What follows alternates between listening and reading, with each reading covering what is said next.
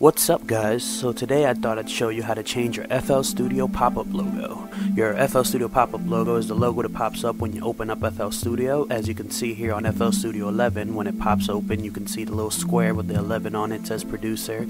Now a lot of people have this logo, a lot of people want to know how to make their custom logos for it, so this is how you switch it out with any image you want. You can use any image, you can create your own logo, it doesn't really matter, but I'm just going to show you a pre-made logo and then we're going to step right into it. Okay, now this is the logo that I'm using. It's the factory logo. It's not our real logo, but just for the video's sake, I created this real quick on GIMP Editor. On a separate video, I will show you guys how to create your own custom logos, so watch out for that video.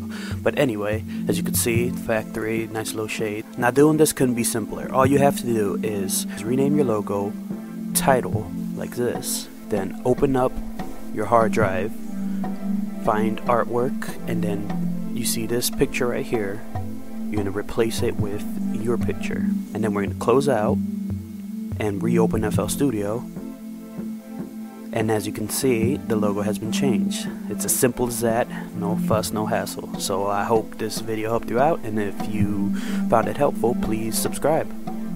See you later guys.